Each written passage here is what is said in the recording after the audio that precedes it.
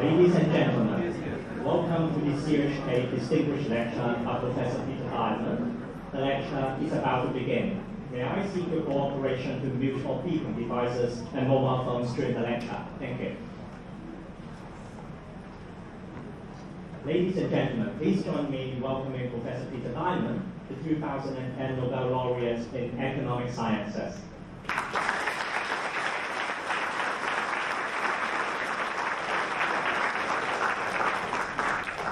Today, we're greatly honored to have invited Professor Peter Diamond to deliver a lecture on the university campus. First of all, may I have the honor to invite Professor Joseph Sung, Vice Chancellor and President of the Chinese University of Hong Kong, to deliver a welcoming address and introduce our speaker. Professor Sung, please.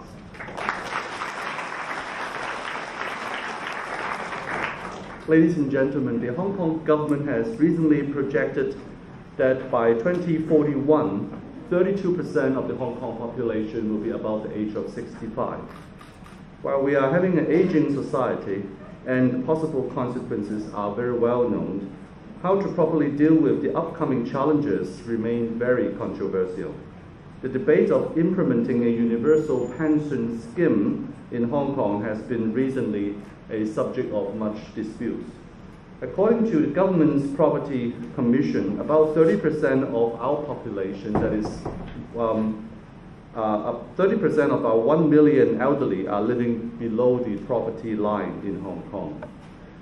And it is thus of significant importance to have a good public system that would address the consumption needs of our senior citizens and improve their well-being.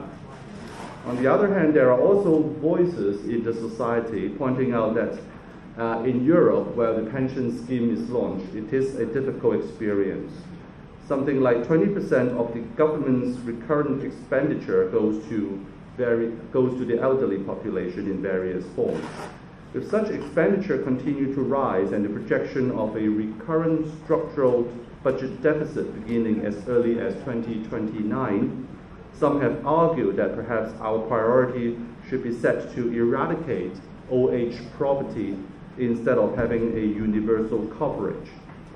There are a lot of concern about the long-term sustainability of a universal pension scheme in light of our low birth rate and the shortage of labor across job spectrum. I don't know whether in the audience you are for or against the universal public pension system in Hong Kong, but you will definitely agree with me that today we have the most suitable person to address this issue.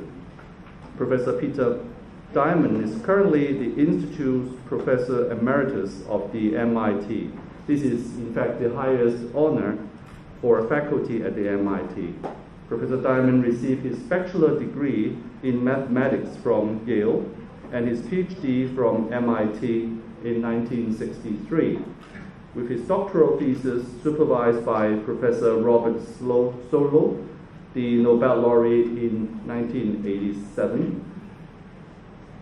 In 1963, Professor Diamond joined the faculty in University of California, Berkeley, which also is where he met his wife. And yeah, we got all the details about you. Professor Diamond held the John and Jenny MacDonald Professor of Economic Chair and was also the first to hold the Paul Samuelson Professors in Economics. Professor Diamond is a very popular teacher. In fact, he said if he doesn't teach, he will have difficulty to find research topics, and I think this is this kind of experience shared by many of us. And Professor Diamond has obviously served many important positions, including the presidents of many prestigious academic societies, most notably the American Economic Association, the Econometric Society, and the National Academy of Social Insurance. Besides being a very well-known expert on retirement protection, Professor Diamond has also made fundamental contributions to a variety of areas, including government debt and capital accumulation, capital markets and risk sharing, optimal taxation, search and matching in labor market, and social insurance. Well, and his CV is very, very long, so I'm not intending to give you more information. Without further ado, may I present to you the Nobel Laureate 2010, Professor Peter Diamond.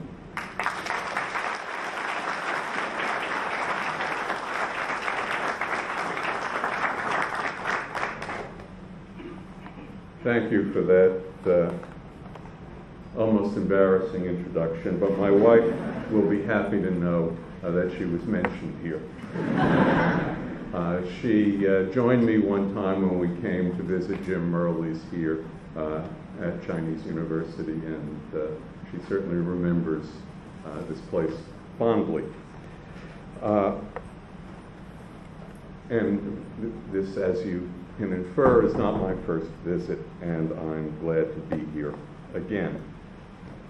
My plan for the talk is to begin with a little background about pensions and how I think about them, or sometimes I'll say we, because I'm working together with Nick Barr, with whom I've written 2 previous pension books, on another one, and the tentative title of the book is precisely the title of this lecture, so I'm drawing on ongoing work for that.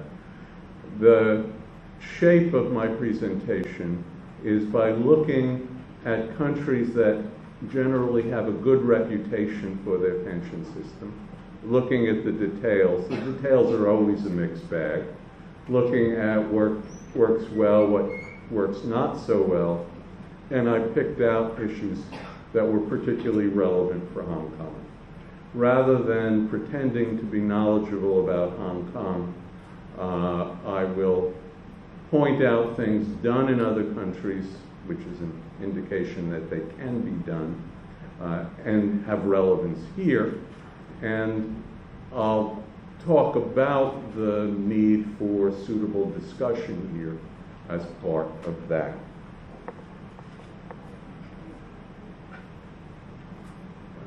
Okay. So, obvious point, pensions are focused on for the elderly. I'm not going to look at disability pension issues, which is also important. And there are various aspects of what we do for the entire population of the elderly. Consumption smoothing is helping people get a good mix between consumption when young and consumption when old. So consumption smoothing is a natural name for that, because historically, before there were big pension systems and when many people didn't save, consumption would plummet when you were no longer working. And insurance is an element. There are multiple dimensions of insurance that pensions can help address that other vehicles don't do so well with. And third, of course, is poverty relief, or more generally, a concern with the income distribution of the elderly. In order to think about policies in this area, it's inevitable that you're addressing issues of risk sharing and addressing issues of redistribution, both within and across generations. A major complication in pension design is the diversity in labor market experience within any country. So it's one thing to say, I have an image of a worker, he gets a good job, his wage grows every year, works for 40 years, and then retires. What kind of pension system makes sense? That's a perfectly reasonable question, and one you'd like to have an answer to before moving on. But it's of only limited help for addressing a pension system for a country, because there will be other people who only worked for 20 years for a variety of different reasons. And going along, of course, the pension system will be subject to various risks which fall on people unless they get moved around to elsewhere. It's important when thinking about pension system is to think about the system as a whole. The system is made up of multiple pension plans, and when thinking about a plan, its role in the system is an important part of evaluating how well it does. And when you think about both saving for retirement and decumulating after retirement, it's important to recognize this is a complex area. Consumer information is limited. Consumer decision-making, given whatever information they do have, is a very mixed bag. We have a lot of evidence from behavioral finance about how badly such a large fraction of the populace does. And if you're going to do this well, you need an understanding, for example, of the risk-return frontier. If you don't have an MBA, you may not have a clear picture of what that means. So the system has to be designed for the public as the public really exists. The basic economics of pensions is very simple. Obviously, the pension is in an economy, so the output of that economy, which is the source of the consumption of the workers, and that, by that I include the returns on investments abroad, that matters. Incentives matter because people adapt to the incentives in a pension system just as they adapt to the incentives from the tax system, the incentives from regulation, the incentives from your employer, the incentives from your wife. I mean, all sorts of things matter for your economic behavior. The quality of government matters because it's a mistake to think you can set up a pension system once and for all. You will be revisiting it. And the extent to which you have confidence that the revisiting will do well gives you more range to do things in the near term. And costs of administration of a pension system matter a great deal. And one of the things I will pay attention to, an issue that I know is a serious issue here in Hong Kong, is how much of an impact on the size pensions you can afford come adversely from higher costs of administering the system. Risk sharing is inevitable, and here's a list of risks. And when you think about dealing with the risks, in part, automatic responses are handy. They happen quickly. They have some predictability, and you want predictability in a pension system so people can do the savings they're doing outside the system with an understanding of what will be coming inside the system. And on the other hand, you also want legislative adjustments because things will happen that the planners did not plan on. So you need both. Now, brief word. I was trying to guess what the audience would be like. I've talked in retirement communities in the U.S. on Social Security, and everybody there is interested in the subject, and everybody there knows about it because they're getting a monthly check. I've spoken about pensions to younger audiences who barely know what institutions exist. So I decided to put just a few background words in on the Hong Kong system. And so the first parts you probably know exist, and you may even have grandparents who are getting checks from part of it. My focus is going to be on the mandatory provident fund and also the debate in the government's consultation paper that came out. And just a perspective before I start talking about other countries, the mandatory provident fund has 35 master trust schemes and 431 approved constituent funds. So keep those numbers in mind when I talk about some other countries. I want to start by talking about Chile. In 1981, under a brutal military dictatorship with serious attachments to conservative economists, Chile set up its defined contribution system, which is normally referred to by the acronym AFP for Administrators of Finances for Pensions. It's in Spanish, of course, and I did have 3 years of high school Spanish, but that was a while ago. And these things didn't exist when I was in high school. And the success Chile had, and I do view it very much as a success, inspired, first of all, the World Bank to encourage doing this elsewhere, pretty much all of Latin America to adopt a Chilean style, Not a single one of them did it as well as Chile did, because it's hard to do well. And I say one of the problems is Chile made it look easy, but it is in fact hard. A swath of the former communist countries took it on as well. China, mainland China did it. I wrote a report there for the government saying don't, but it didn't work. So the Chilean experience is where we start for two reasons. It's historic, and secondly, it is a good example because they have good government, and they modified it practically annually. They'd see how it worked and they'd make some changes. They'd see how it worked and they made some more changes. And so that was set up in 1981. As part of the system at the time, there was a guaranteed minimum pension for anyone who was at least 20 years in the system. And they had a very low welfare payment for the really destitute elderly. So that was the whole system. And that went on from then until 2008, when under President Michel Bachelet, they set up a solidarity pillar. So this included a pension for people who have no pension and a pension top-up for some of the population that had a pension through the system. So that's the background. And I want to tell you about the AFP system and tell you some issues in thinking about it.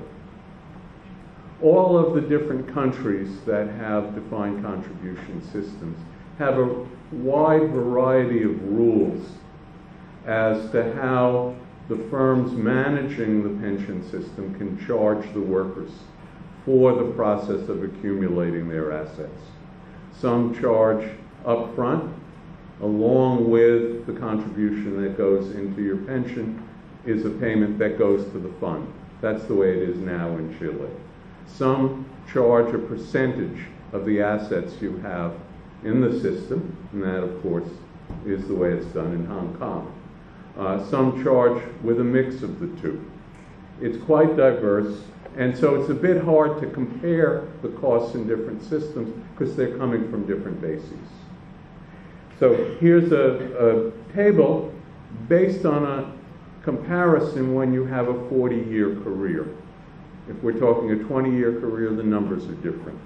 So if you pay a front-load fee, if you pay something when your money is handed in and after that it accumulates without any fees, obviously the amount charged up front relative to what goes in is the amount that isn't there at the end if that was charged. So those two numbers match. If you pay an annual management fee that's a percentage of your account balance, then what matters is the fact that you're paying it year after year after year while your pension grows. With a 40-year career, your typical dollar is there roughly for 20 years. I say roughly because it's accumulating, there's interest rates, etc. So in order to find out the drop in how much you would have because of the fees compared to the same system without the fees, you multiply practically by 20. So a 1% per year fee knocks roughly 20% off what you would have at retirement after 40 years of accumulation. Keep that in mind when I show you the Hong Kong numbers. So here's these ratios, the amount of drop because of fees from a wide variety of different countries, done, as I say, by somebody's calculation, converting them into this. And the message to take away, two messages. You don't want to take any of this literally. The numbers are big. This matters.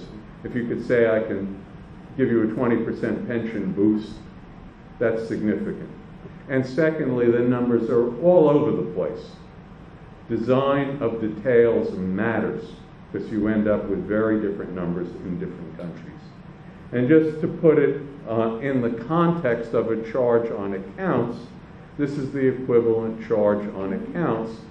It's a tricky number to compare because it depends on whether you have a new system, the accounts haven't grown much, or an old system.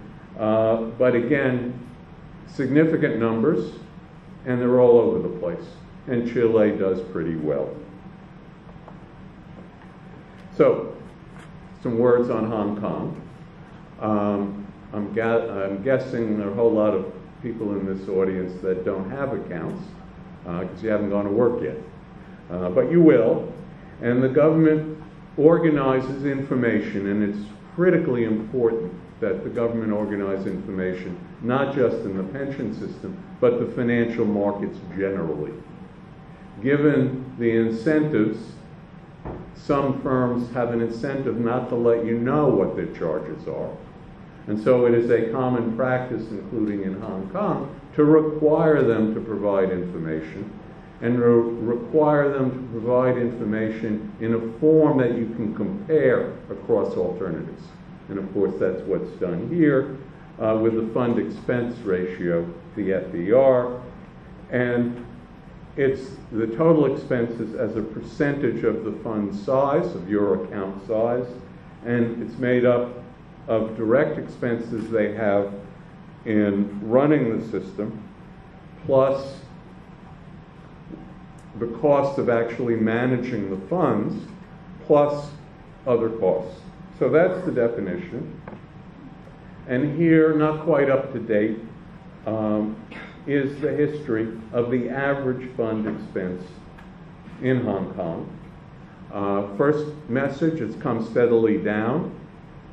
If I added a couple of more years, because that data is available, just not from the source I took it from, it's continued to come down. It's come down a lot. It's still, as you can see, quite high, this average fee. So what are the fees made of? What's the breakdown between the different parts? Part of it is administration cost. Part of it is investment managing fees. And part of it is other administration aspects. And it's important to recognize that a lot of administration costs are primarily costs per account, not per dollar in the account. So if you have to communicate from time to time, if you take questions and you answer them, these are costs per account. If you're advertising, that's in the third category. That's relative to your sense of what you're trying to do. So this matters in terms of thinking about the structure, because some of the reforms are reforms that will affect administrative costs. Some of the reforms are reforms that will affect the appropriate charges in dealing with the financial markets, and those will be different. The other element that's brought out, and let me just say, finding about the Hong Kong system, I found lots of insightful material coming from the government, quite open about this. And so this is a paraphrase, not a literal quote, but close to it, making another point with the Hong Kong system, which the charges are very different from different pension schemes, even for funds that are almost the same. How does that come about? Well, if you have this idealized view of a rational economic market, everyone will go to the lowest price. That isn't how financial markets work anywhere. And instead, people end up with something, they don't pay attention, they haven't checked alternatives, they don't know that funds are an important thing to check, and so you get a system that works much better for some people than for other people. Or maybe I should phrase that as much worse for some people than it does for other people. So let me tell you first about the Chilean system, and then tell you about the Swedish system. When Chile set it up, they wanted a system that would not have conflicts of interest with anything else. They were worried about conflicts of interest with the government, and they were worried about conflicts of interest with financial institutions. to deal with the conflicts with the government. While the government regulates this, the government never touches a peso. Workers pay directly to the AFPs that handle the funds. The money does not flow through the hands of the government and get delayed or get taken or what have you. I mean, it's still possible to take it away from the AFPs, but as, for example, happened in Argentina. But the sense here is the government is out of this business. And in Chile, where there's considerable respect for private property, the view was, since this is private property, it would be protected from government actions by the same kinds of protections you have for other private property. And indeed, that has been the case to date, although right now there have been some proposals to do otherwise, but they're not going anywhere. And again, the importance of this depends on the quality of respect for private property elsewhere. So it wasn't worth anything in Argentina. It wasn't worth anything in Hungary. It didn't stop the Polish government from doing things. But it certainly has worked well in Chile. So there's a small number of firms, and they're very tightly regulated. And one of the rules, if you want to set one of these up, is you can have nothing to do with any financial intermediary. So you can't have a local bank or a local investment firm set up one of these, because it would have an incentive to get people to invest in their funds, which might not be good. This, I suspect, is a problem in Hong Kong. I don't know. This is certainly a problem in some countries, and it's a problem in the private market in the U.S. U.S. is now having a debate on creating fiduciary responsibility for financial advisors to try to cut down the extent to which they give. Right now they're required to give advice on a suitable fund. That gives them, can't do something too risky, but a less good suitable fund is still there. So that's the Chilean system. To begin with, each firm had one fund. And there were, I don't know, to begin with, 12 firms. So that's the range of choice. Now each firm is allowed 5 funds, but mostly they're just a mix of stocks and bonds with the proportions changing. And now we're down to 6 firms. So your choice is over 6 alternatives, and within each alternative, over 5 for the amount of risk. So you got basically 30 alternatives total. Much below the number for Hong Kong I showed you. When Sweden in the mid-90s moved away from a pension system that had bad incentives and had an unsustainable trajectory, they divided their 18.5% pension fund, pension tax, 16% for a mostly pay-as-you-go ongoing system, and 2.5% for individual accounts like the MPF. And they were, politically what they did was the left designed the pay-as-you-go part and the right designed the other part, and they got to design it on their principles. And the right was a great believer in choice. So any Swedish mutual fund with a reasonable amount of diversification and functioning in the Swedish market could open up something within the system. And as a result, there are now 851 different funds. The charges are less than the charges outside the system because, unlike Chile, Sweden trusted the government collects the contributions. The government keeps the information person by person over what funds they have and how much they have in each fund. And each month the government transfers money on a net basis to the funds. The funds don't know who their customers are. The fund's only job is to take the money invested and invest it well. And they're dealing with large sums transferred. The government has enormous economies of scale in this, and economies of scope because they combine it with tax collection. So it's low cost. The government keeping administrative records means overwhelmingly each person has one account. The costs of that are low. The government, to begin with, needed to set up a default because some people wouldn't choose.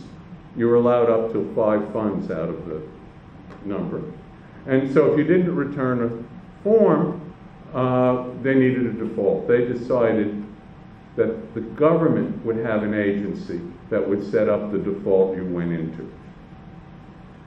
Unlike the discussion here, where each scheme has to set up a default. Secondly, the default was really well run. I knew Swedish economists when the system started who tore up the form because they knew if they didn't mail it in, they couldn't get into the default. And after pressure over how good it was, the government now lets people choose to go into the government-run fund. And so the government is now competing with the private market. So let's look at the premium pension in general. There are the costs, way low. There are the fees on the individual accounts, way low. And the costs are in part limited, in part less than in the market. And here's the government fund. It has a global equity fund. It has a global bond fund. And there are the fees. Vastly less than anything you can find in Hong Kong. And when you go there, you can design your own, or you can pick one of these 3 of different mixes. And this remains the default fund. And here are the default rules, similar to the rules that have been proposed here for the defaults. You're completely in equities till 55. You're still a third in equities after 75, and you have a smooth transition. Interesting perspective on what's risky. And indeed, if you've got all nominal bonds, you've got a lot of inflation risk. And so having some equities makes it safer, not more risky. And that's important. So what happens in Sweden? To begin with, even though the government urged everyone to go in, a third of the public ended up in the default. By the next year, we're starting to get into mostly young workers getting in the system for the first time. The fraction in the default jumped. Nowadays, everyone new in the system is in the default. They don't have to stay there, but my guess is, I haven't seen any data, most of them do. Designing a good default is important, and when your default is doing this much, how you design the rest matters, because it's only for people who are making choices, and you've got to give them good choices. Another example I want to tell you is not a national system. It's a system for the federal government employees in the U.S. So it's a small system. It only covers 3.5 million people. I guess by the standards of some countries, that could be a national system. And there are 5 funds there. Government bonds, which are handled by the government, and 4 others, which are index funds. And what they do from time to time is have an auction for companies that run these funds in the private market and are large enough, they've attracted enough business. And the auction is how low a fee you charge to get the fund. And then within PSP, and again, as with Sweden, they just handle the net amounts of money. And within the system, they have life cycle shifts among the 5. What are the expenses? Essentially nothing. It's a little unfair. There's only one employer, the federal government. It does everything electronically, and it answers a lot of the workers' questions back in the agency, not handled by these costs. So the administrative expenses are lower than would be reasonable without that restriction. But the other expenses, the expenses of actually handling the money, essentially nothing. So here's a finding from a Hong Kong report that since the employer chooses the fund, not the worker, there's less price competition, suggesting the advantage of worker choice, and an element of worker choice was brought in.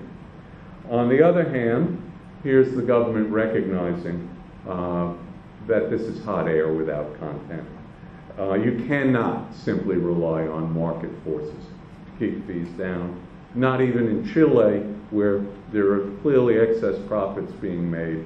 The fees are pretty low, but not down at marginal cost pricing levels.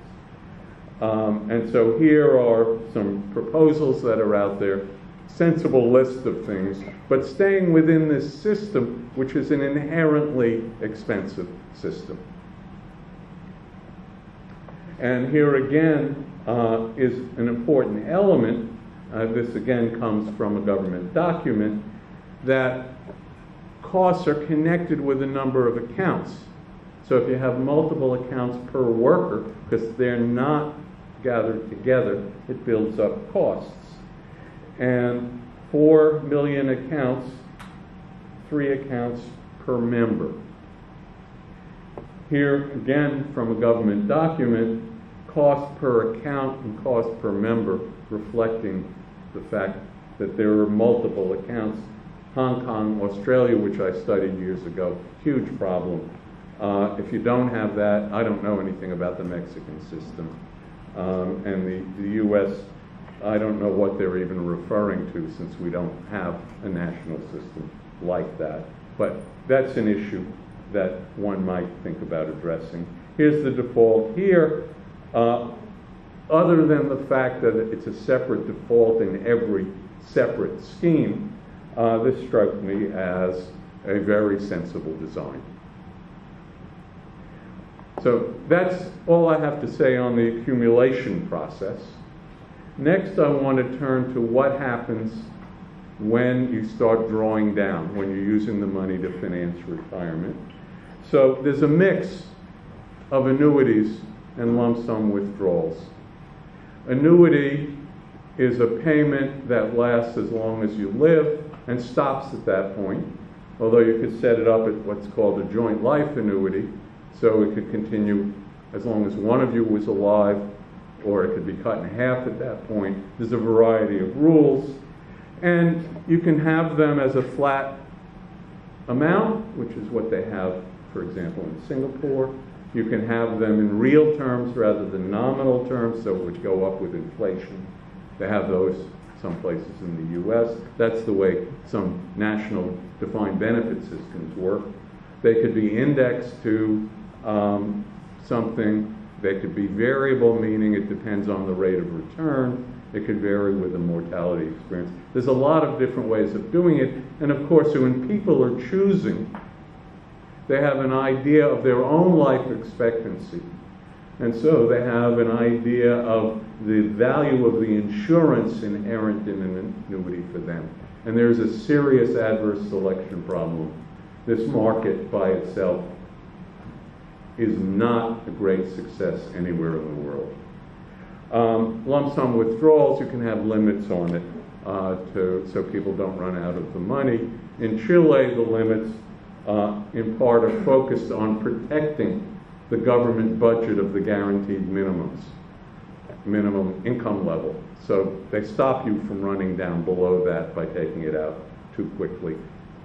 What's interesting in Chile is not that they have annuities and they're indexed annuities. It's the process they have. Because since an annuity market works badly, they want to make insurance firms bid for individual workers, which is an interesting way of doing it. They have a website used by the insurance companies, used by the individuals, and there's bidding. And so you have to go through this. You're thinking of where to put your money. If you want a programmed withdrawal, you get told how much you can take out. going different places. And they have a significant amount of annuitization going on there, but some of that is related to a different incentive. You buy a big enough annuity and you can take the rest out as a lump sum. So again, interesting incentive to get people to protect themselves in an insurance product that is hard to have a market function well.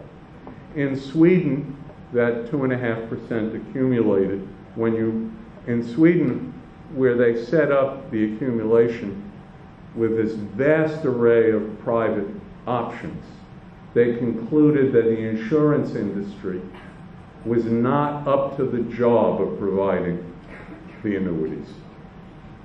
And so the government provides the annuities. And you have a choice between an annuity that fluctuates with the interest rate on the portfolio you've got, which you can choose, and the actual mortality realization. The government bears no risk. Or you can choose a traditional Swedish annuity, which is called a with-profit annuity.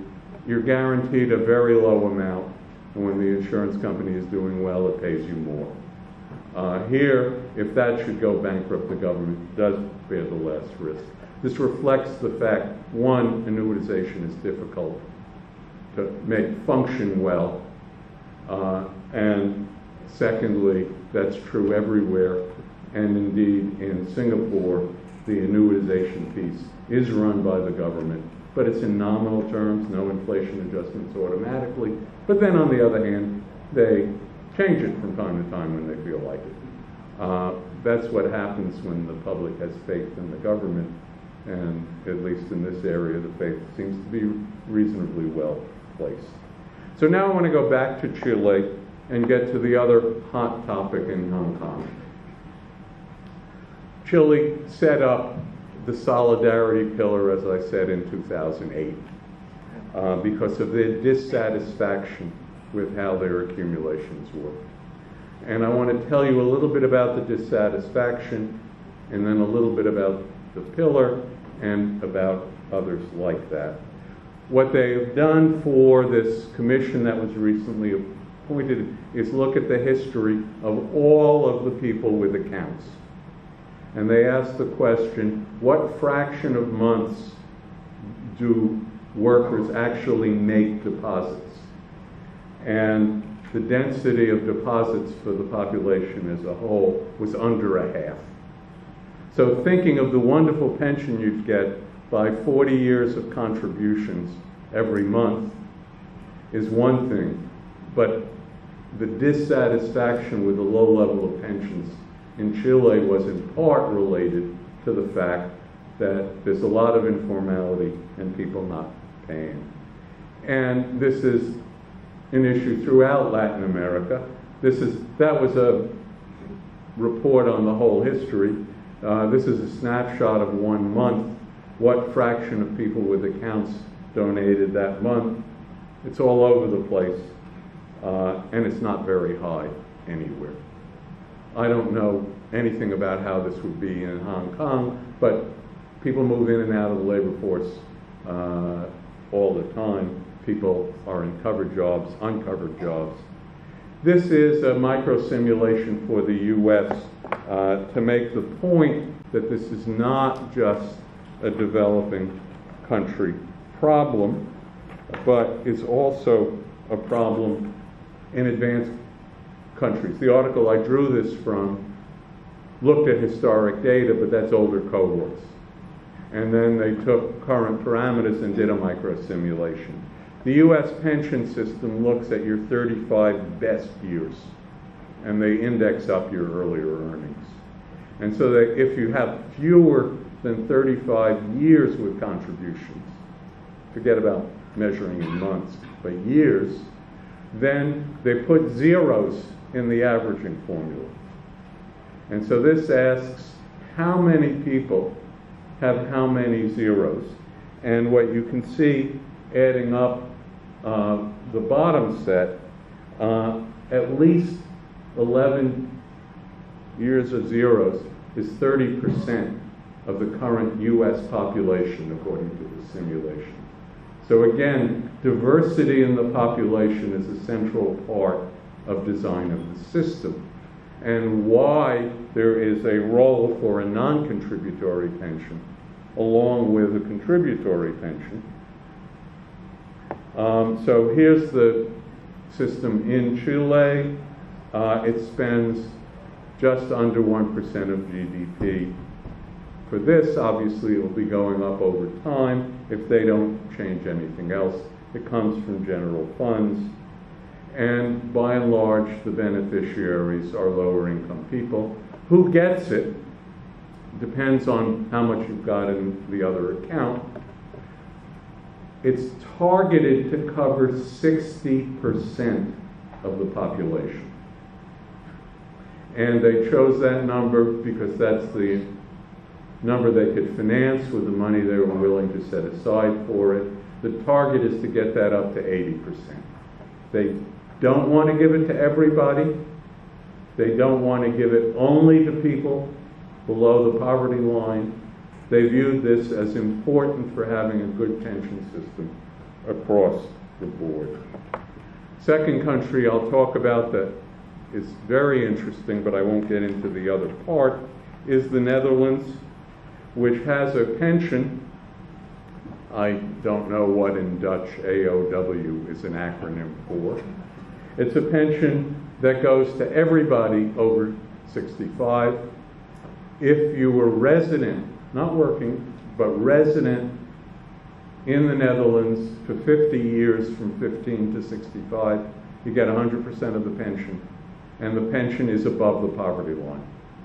It's subject to the income tax, and that's it. Everybody gets it. If you're there half of those 50 years, you get half the pension. And there's a dedicated revenue for it, a piece of, not the regular income tax, but it taxes incomes that's dedicated for this. So public spending on non-contributory pensions, again, this is Latin America.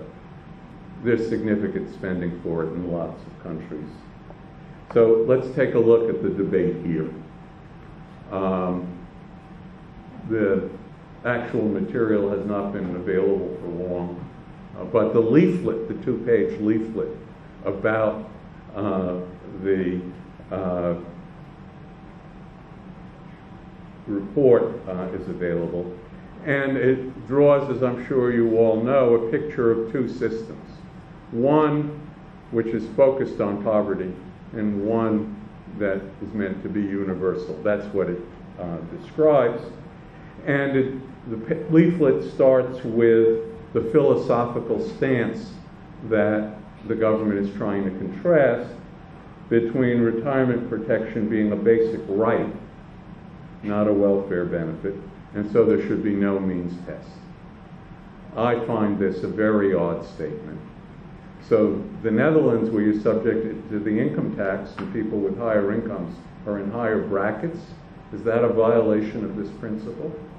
Canada, where they have a non-contributory pension, and they rake it back, they call it an affluence test, the top 5% get nothing.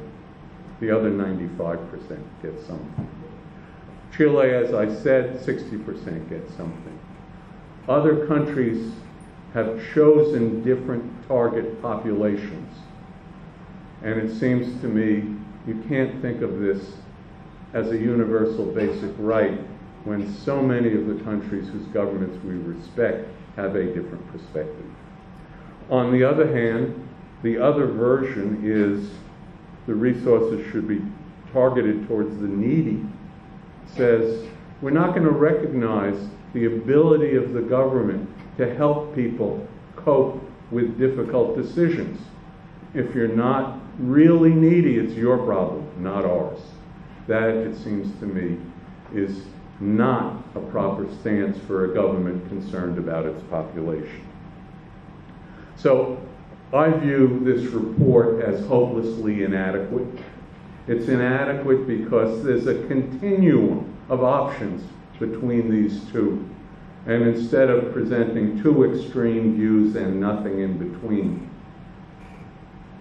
the country and the government should be reviewing a continual range of options. And so there is the target audience in the two cases. Both strike me as the wrong targets, but then again, I'm not knowledgeable about the income distribution in Hong Kong and the availability of resources.